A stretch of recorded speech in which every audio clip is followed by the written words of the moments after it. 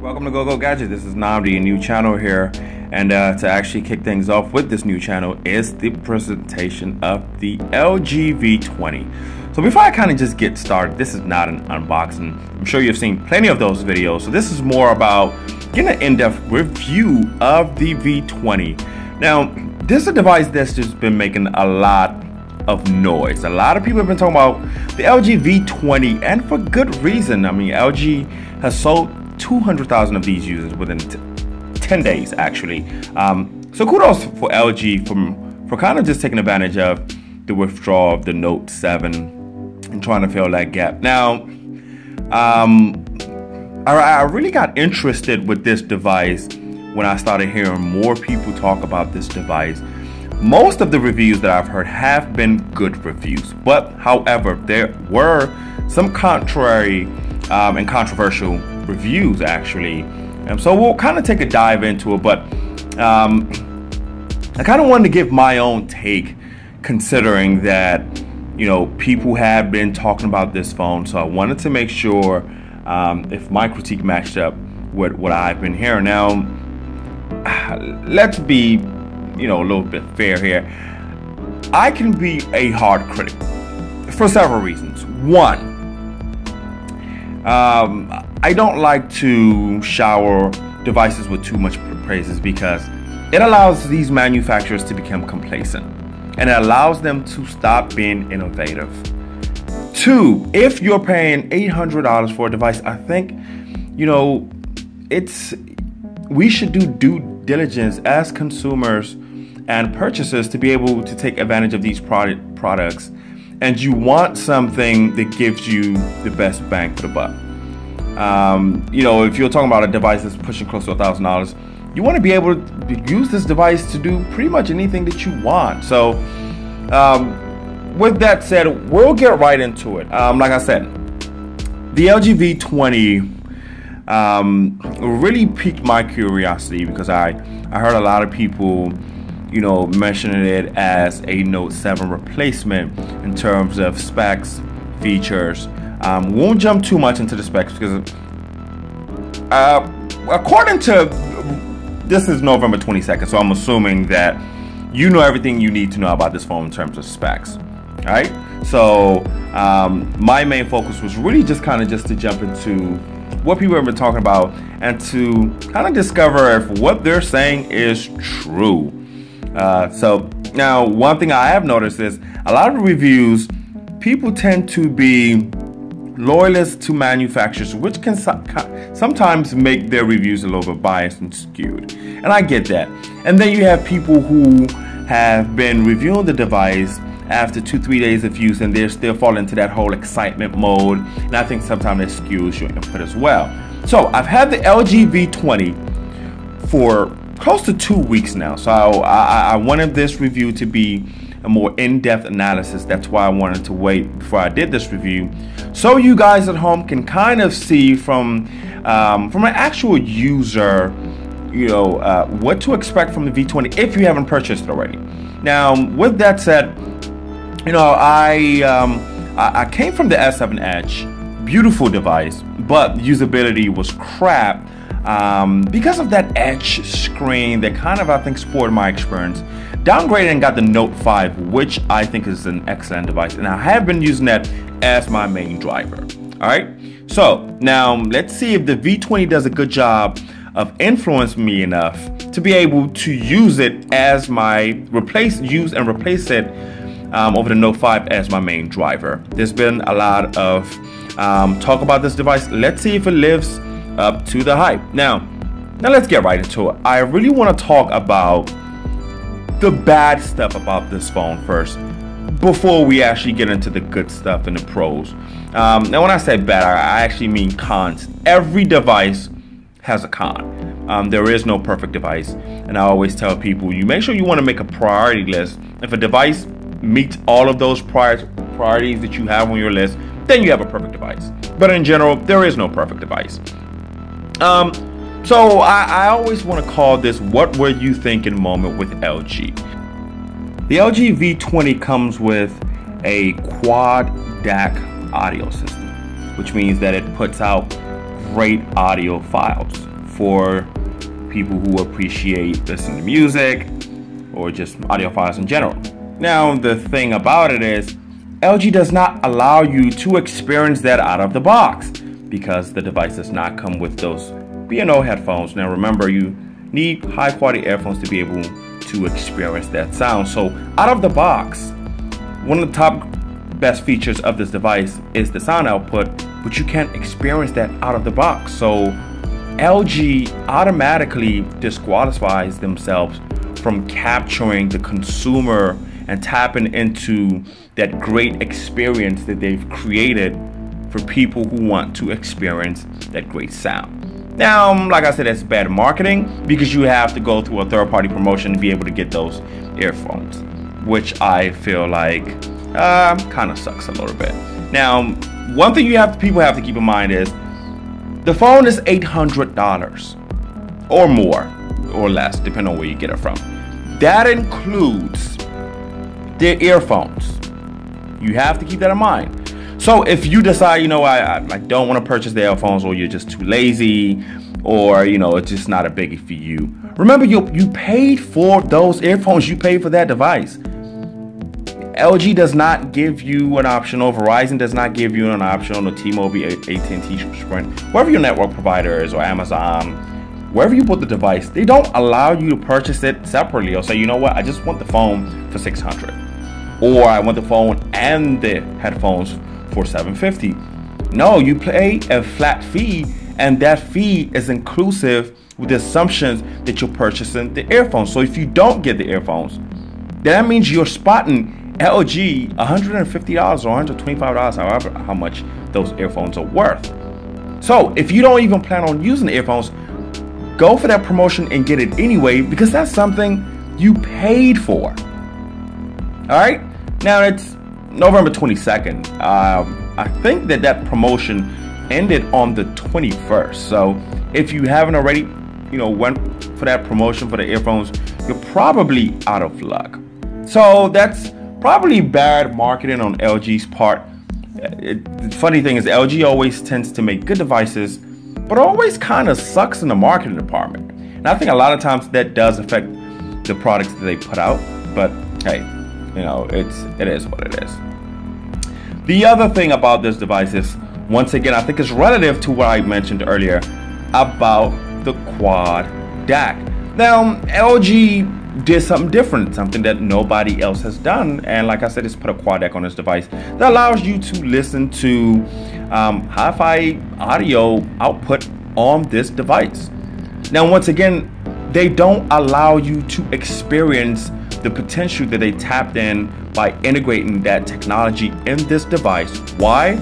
Because it only has a single down-firing speaker on this device. Now, why would you do that, LG? Now, if you think about it, it's almost like building a Ferrari and putting a V6 engine in it. Or in this case, they built a Toyota Camry and put a V12 engine in it. You just limited something that just made this phone great, or gave it a potential to be great, by giving it a single down-firing speaker. Now, if LG really wanted to be bold, step outside of the box, they could have, you know, put a speaker here, and then get this speaker at the bottom as well. So put 3 speakers on here. Because you're right, I'm not always a big fan of just having both speakers on the front, because if your phone is flipped over, and let's say you're laying in the bed, and somebody calls, you can't quite hear the sound because it's muffled. So, you know, they might want to think about that. All right. So, I mean, those are some of the things I have, you know, a few of the gripes about. Also, there were reviews that the lens on the back were cracking. Now, I haven't experienced that, but then again, I did leave the plastic film on the back. Now, it didn't really bother me to do that because it does not interfere with the lens, actual lens in front of the camera itself, so you don't have to worry about your images being distorted or anything like that. Now, since we are on the topic of marketing, bad marketing to be exact, here's another downfall in the marketing category by LG, right? So once again, they keep limiting themselves in areas where the phone actually excels. We talked about the quad DAC and how that's one of the key features and selling points for the LG V20 that a lot of people can look at and say, okay, you know what, that's actually something that nobody else has. So another thing is, now LG right now, as you know, is the only manufacturer still making devices with a removable battery. That's a selling point for people, right? So why don't you capitalize on that, LG? Put a bigger battery on here.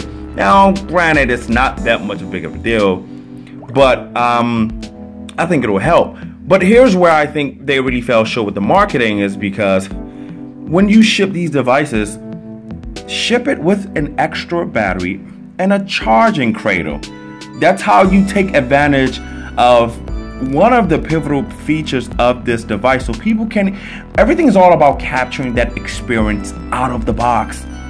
Don't make people have to go through third parties or wait for stuff to be able to experience this phone as a whole. Like with the quad deck, they have to wait for the earphones just to hear a feature that that's already implemented with the phone.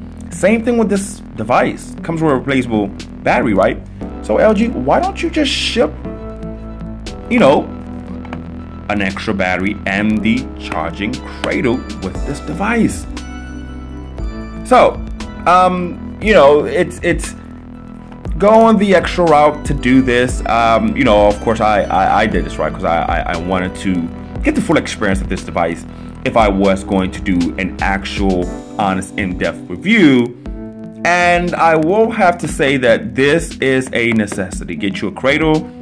Now, I don't think this is officially released on LG's website, so but you can go on Amazon and eBay and pick you one of these.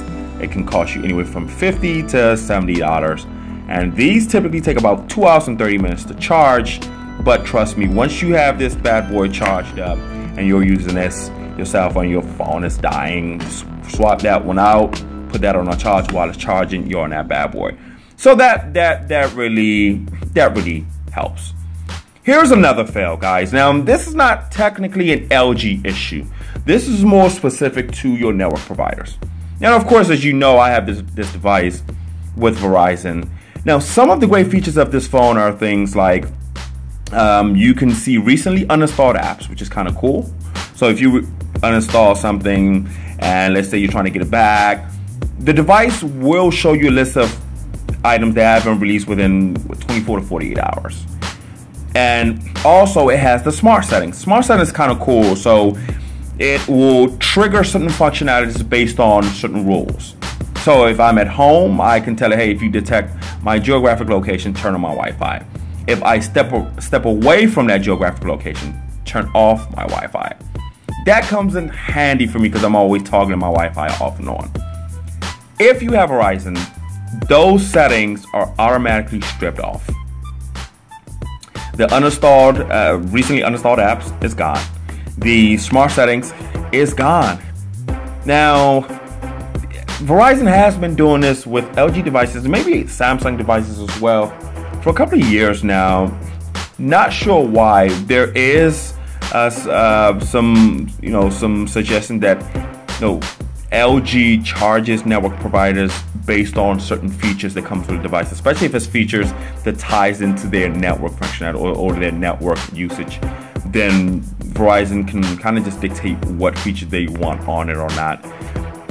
Now, hence, that's probably why the V20 was cheaper on Verizon than it is with any other network provider. I think it's $672 on Verizon, and it's probably because that Verizon opted to not have this features like the smart settings. Now, that's just educated guess based on some things that I've read, that that manufacturers charge network providers based on features.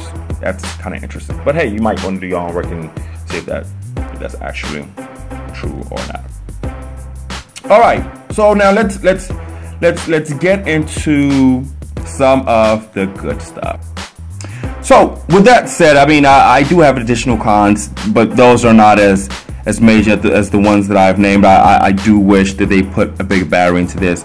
Not really much of a biggie.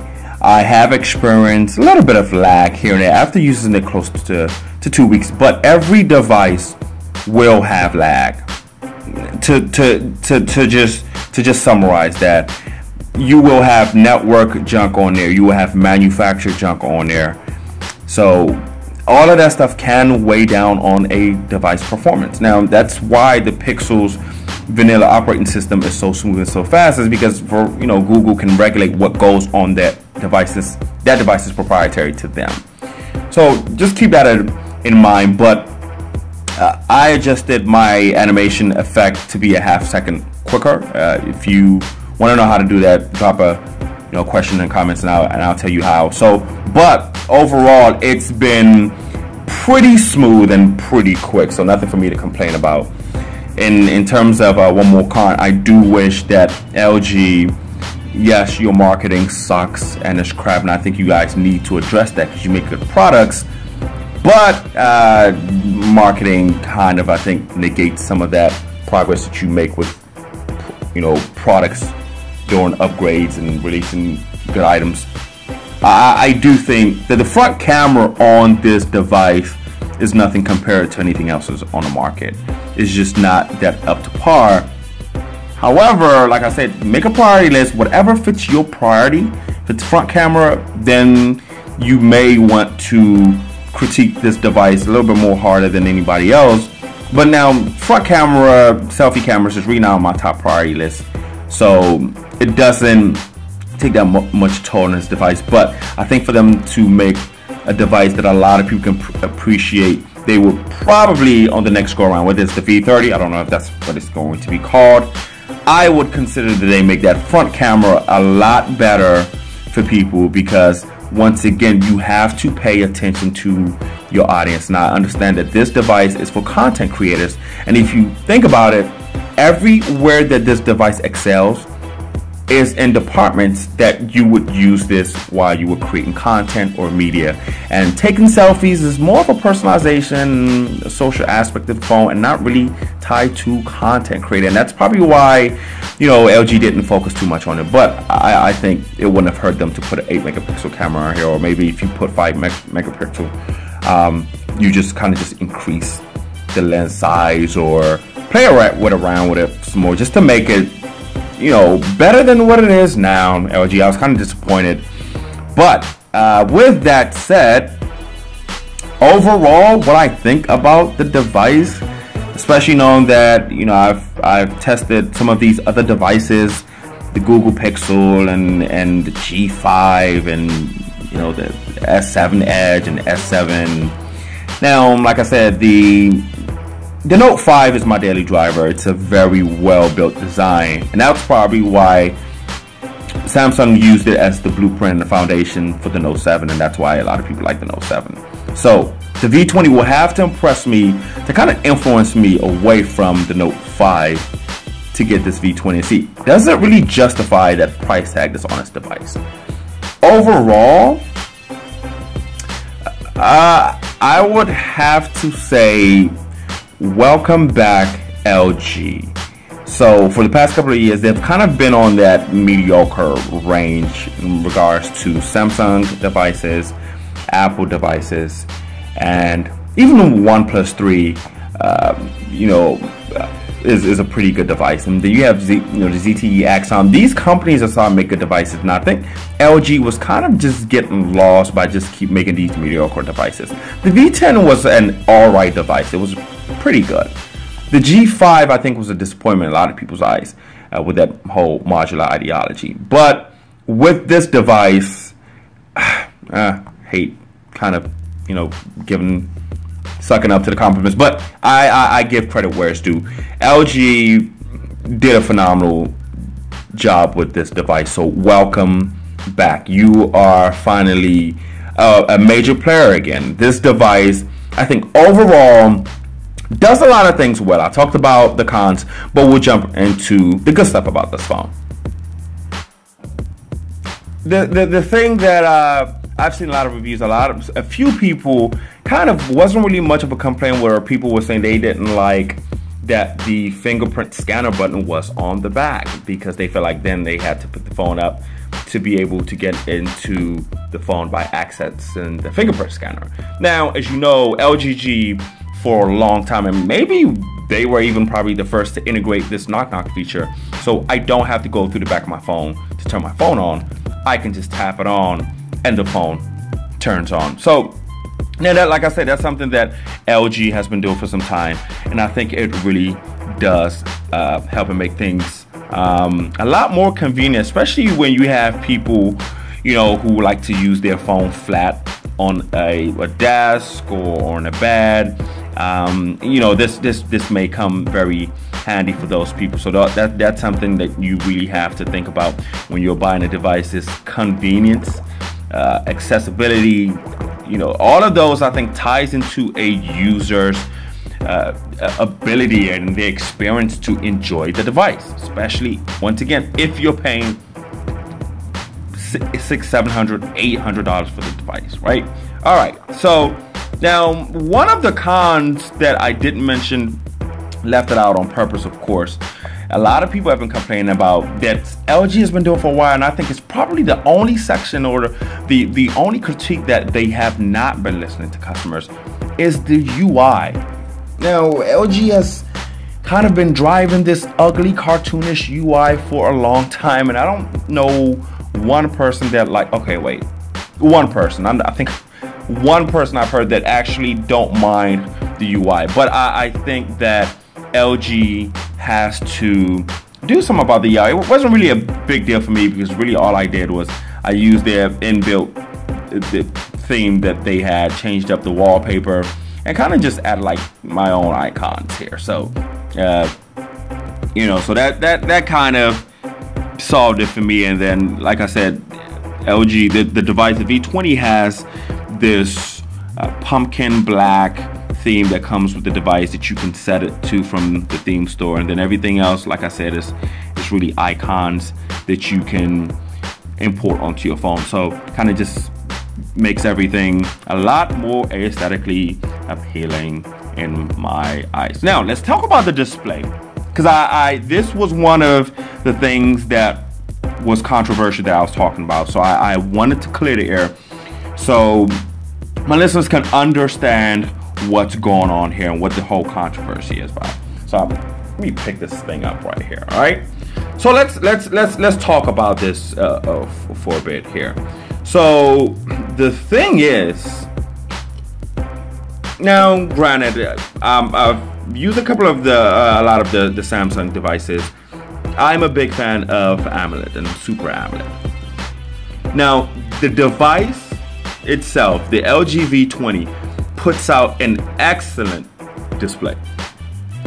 So this is where the confusion comes in, because you know, people are just like, well, people keep saying the display is very nice, but then they're saying it's no Super AMOLED and you know, it's dim and all of this stuff. So here's what's happening. When you're looking at an IPS display, especially the one that LG puts on the device, because I think they put some of the best IPS displays on the devices, it looks really, really good. You forget that you are looking at an IPS display. It's just everything is flat. The colors and you know, the tones are more natural. That's the upside, the uptick of IPS displays. Everything is more realistic. Whereas on AMOLED, everything is more saturated. It has that matrix fantasy, vivid colors look, which is not realistic. However, that punch makes it more alluring to the eyes, and it's kind of cool. I mean, makes things more vivid. That's what people like. I personally like myself. Now, the only thing is, once you start comparing them, that's where you see the difference. So once you're looking at an IPS display like the one that's on this LG V20, once you put it next to a Samsung device with a Super AMOLED screen, that's when you notice that there's probably different, and it's not as, I guess, intense that you would want the IPS to look like. So that's the only thing, is when you put them side by. Outside of that, once you look at this device, you become very attached to the output from the IPS, and you don't see anything that's better than it. You don't consider any other screen that's better than this device. Like I said, I think what a lot of people are doing is that a lot of people that are used to AMOLED screens, they're putting these phones side by side, and then they're saying, oh, well, yeah, the colors are different. This is more, the Super AMOLED is definitely better. Like I said, I mean, I do have my preferences, but this device, the screen, the display on this device is really, really nice. And I think that's what that's throwing people off. And I think that's what you really have to understand about the IPS on these V20s or the LG devices in general, since they're still using it. It's interesting because they make the best OLED displays on TVs, but they still haven't figured out a way to pull that technology onto their mobile devices. But hey, who knows? Maybe LG might surprise us next couple of months when they release the G6 and all of a sudden it has a curved screen, or you know, a flat OLED screen. Who knows? We'll see. Okay, so this phone has a gray feel, which kind of shocked me because when I went into the store, I opened up the case, the battery, popped this bad boy open here. See if we can do this with one hand. Look at that. Bam. Just like that. So, you know, I popped this open and I picked this up, and I didn't feel good about this. Now, keep this in mind for people that are watching this. This is metal. There is no, you know, super paint coating on this to give it a bad feel. You know, there is no just, you know, false advertising. This is pure, I don't know if you can hear that, pure metal, right? Now, the thing is, you know, they use that military grade type metal, and the advantage of that, which is used in the military, is that this bad boy is light, right? Now, light doesn't always mean good, because what that does is, of course, it makes it feels like, you know, it's cheap, but the thing is, not really. I did wish that it had a little bit more weight to it, because it was throwing me off. I was hearing people talk about this phone and seeing reviews, and I'm like, well, 90% of people are saying this thing feels good in the hand and it feels premium, but then one or two people are just like, well, yeah, it feels flimsy. And now I do see what they're talking about. But here's the magic though, and I think LG probably nailed this. I don't know how they did this, but you know, on its own, yes, it doesn't, it's kind of light. Like I said, it still has it's funny, it just has a premium feel, but it's light, which kind of confuses you because you're just like, okay, it's premium, but it's light, right? But what's interesting, and people are doing this at home, to put this on, because it took me a while, I was struggling in all corners trying to get this thing set. You want to, once you put it on, you want to make sure like the left side is sealed first, and then just like that. All right, because the latch is on this side, so just make sure that's sealed first, and then just like that. Here's the magic. Once you put this back cover on, this thing just becomes a cohesive unit. Then the whole thing, that entire device in your hand, feels like this super well premium device. Now it makes sense. Now I see where people are saying, you know what, you know, this thing feels good in the hand. It does. It feels amazing. It's not as light as people have just been saying. Oh, it almost feels the same as the Note 5 to me, just a tad bit lighter. But this thing has an amazing feel in the hand. All right. So that's just one thing here. Now, the other cool thing about the V20 is this secondary display. Now, depending on the type of user you are, you'll determine whether this thing is actually, you know, something that you can use, if it's something that comes in handy. I originally thought, you know, to me it's like the S7 Edge with the slide and slide functionalities. To me, you know, where you just slide them from the edge and you have your shortcuts to weather apps and all of that stuff, right? But I was wrong about this secondary display. I've actually come to rely on display a lot. So let me tell you guys why. Now, I tend to, you know, I'm always jumping from apps to apps. And what this does is, this allows me to, you know, have apps that are consistent without me searching the device. Now, of course, I always have stuff on my device that, you know, that I add on my own that allows me to, of course, you know, access apps quicker. But this second display that, of course, will show you quick contact so you can contact people. Then, of course, we'll show you, you know, anything that's on your calendar. And what I like most of all, of course, you guys have seen this, is you can quickly access, boom, your media.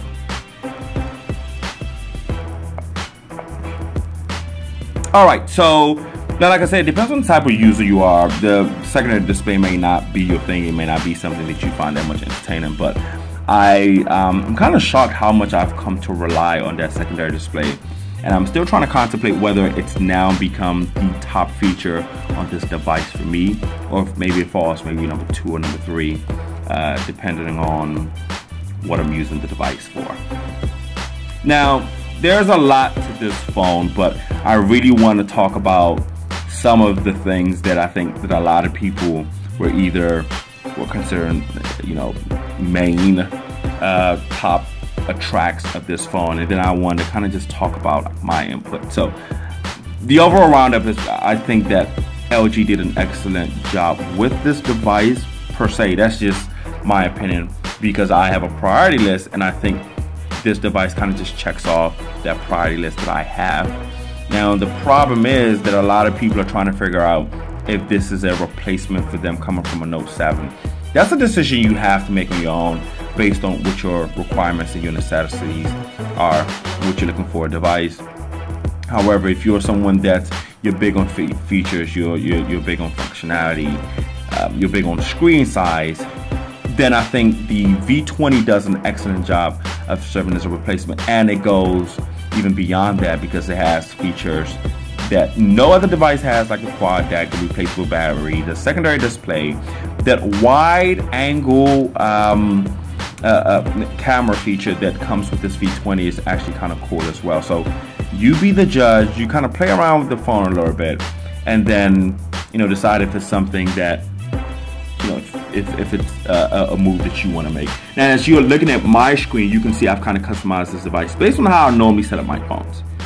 Another thing I like about LG and their UI is how flexible they can be. So if you notice, I have up to 7 shortcuts at the bottom of my screen here, and then even below that, for my soft buttons, I can configure the order that I want those buttons, and then you can put up to 5 of those. So I would recommend that you add the menu collapse button. The 5.7 screen, this is a big phone, so you don't always want to reach up top to pull down your menu when you can just add this soft button, and then you can always use that to collapse your notification menu, which, trust me, you'll come to see that as a great benefit as you start to use the phone. Another thing I found that was kind of cool was I can use my screenshot as a soft button. So with the Samsung devices and with LG and with most devices, if you notice, you have to hold down buttons simultaneously to be able to take screenshots and all of that.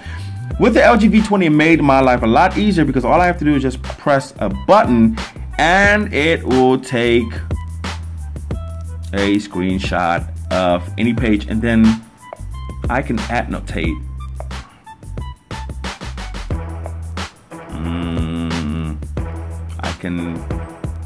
Oh wait, what do I do?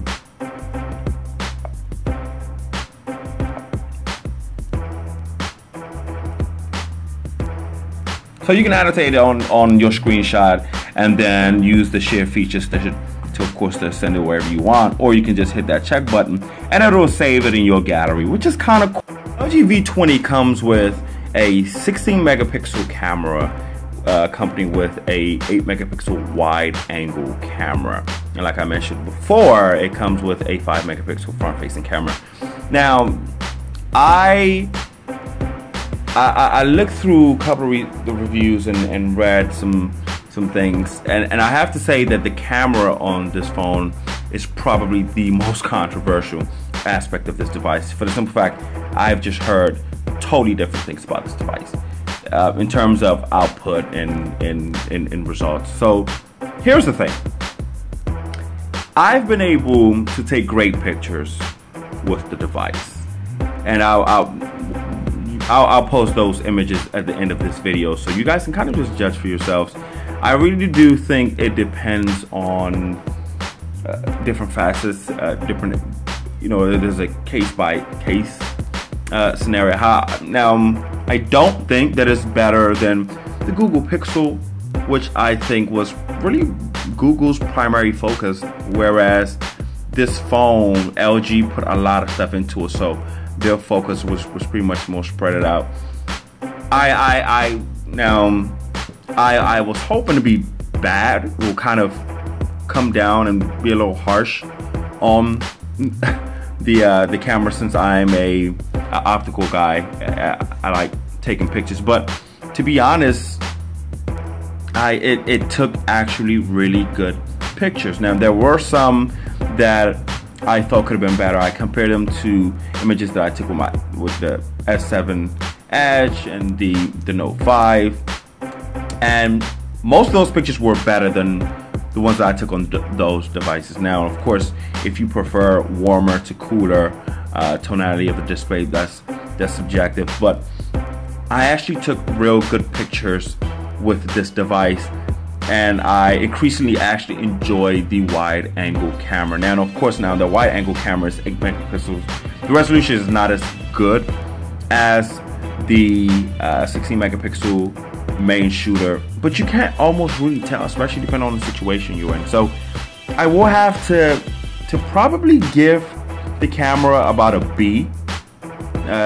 Now, granted, of course, you know, cameras are always getting better, so I would expect for the cameras on all 3 or all 4 cameras on this device to actually be better on the V30 when they kind of upgrade the device. I still don't know if it's going to be the V30. I'm kind of just speaking out my ass here. So, but yeah, I mean, I have great experience. I know I heard a lot of people saying that the camera was great for them. They took excellent pictures, and it was better than some of the, you know, Note 7 devices and the S7 Edge.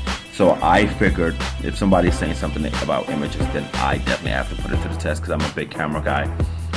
And then I heard a lot of people saying that the camera just doesn't quite measure up to the competition. So definitely had to get my hands on it just to see what what the controversy was all about. So I guess in my review, images turned out pretty good. Like I said, I'll post my image review or my images at the end of this video, so you can kind of just take a look for yourself.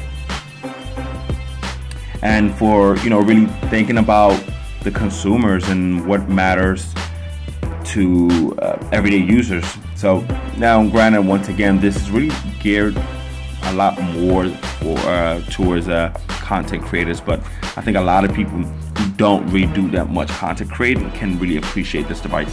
So like I said, you know, drop some comments about anything that you had about the phone, or what your input may be. If I'm especially kind of just curious to hear from people coming from Note 7, if you owned a Note 7 and how you compare this device to being a replacement device, just to hear what your thoughts are. So yeah, feel free to leave your comments down below, and if you liked it, give it a thumbs up. If you want to see more videos, we'll have some more stuff coming up, especially considering we can now do a full comparison with this device with other devices.